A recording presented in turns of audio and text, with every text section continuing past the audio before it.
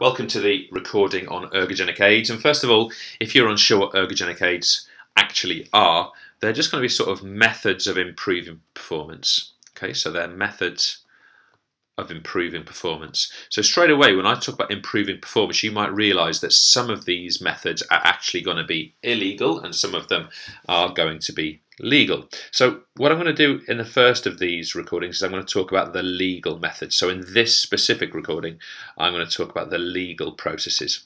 So these are ways that, in theory, you could go out today and invest some money in and actually do, and it would be perfectly legal within your sport, or certainly the vast majority of sports. So just bear that in mind, and then in the second recording I'll look at the illegal methods of substances, things like steroids, things like gene doping, things like blood doping, for example. And really, we're going to kind of break it down into four requirements that we're going to look at with each of our methods. The first of all is going to be say, what is this thing? So we're going to look at the aid, because of course we've got ergogenic aid. So what is this thing? We're also going to have a look at what is the advantage. Why would you actually use this thing? What does it create in the athlete, which is advantageous? We're then going to have a look at any potential side effects. Okay, so is this going to do you any harm, this thing? Is it potentially negative or risky, or does it cause you any kind of health implications? And finally, we're going to have a look at which athletes that this particular method or each method would be relevant for. So would it be more relevant, for example, for endurance athletes or for power athletes and so on. Okay, so all that said, let's actually make a start. The first method I want you to be aware of, and it's probably something you've done reasonably regularly, is the idea of carbo loading. All right. So, by the way, I've actually got a separate video all about carbo loading. So I'm only going to touch on the concept in this particular video.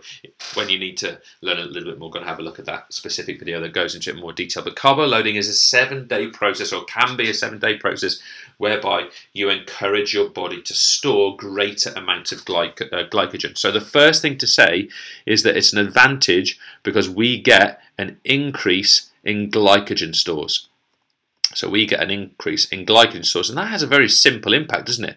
It means that when we're performing in our endurance activities, we are less likely to deplete our glycogen stores in that sort of 2-hour window that glycogen sort of provides energy for. So we've got to maybe have more than that 2 hours window's worth, and maybe we can keep going a little bit longer. Now, that's not to say that if you carbo load, you wouldn't need to take on sort of sustenance during your race. If you're a road cyclist cycling for 4 or 5 hours, if you're an ultra marathon runner running for very many hours, if you're doing triathlons, you still need to take on sustenance. Okay, but this methodology can help you to store more glycogen. It also means you can go harder at the start of the race without the sort of the threat of losing too much glycogen because the fat has not yet been oxidized. What are the potential side effects? Well, we might say sort of just generally about a notion of kind of bloating and heaviness. So let's call that gastro problems. So there might actually be problems whereby you might actually experience kind of stomach pain, heaviness, these kind of things.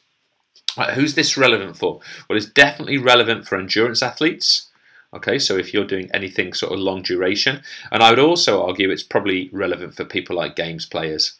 Okay, so if you're a tennis player or a hockey player, for example, this process is going to be relatively relevant for you. So there's carbo loading.